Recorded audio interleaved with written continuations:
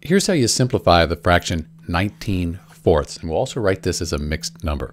So to simplify the fraction, first we need to find a number that goes evenly into 19 and 4, a whole number that goes evenly into 19 and 4. That's our common factor. But the only number that goes into 19 and 4 evenly, that's 1. So if we divide 19 by 1 and 4 by 1, our common factor, we get 19 fourths. That means that this is already simplified. We can't reduce it any further. But since we have the numerator that's greater than the denominator, it's an improper fraction. So we could write it as a mixed number.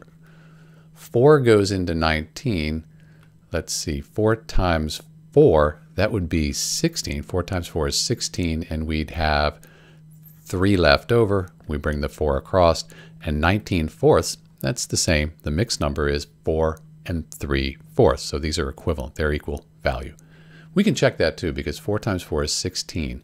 16 plus 3, that's your 19. Keep the 4 the same, and you're done. This is Dr. B. Thanks for watching.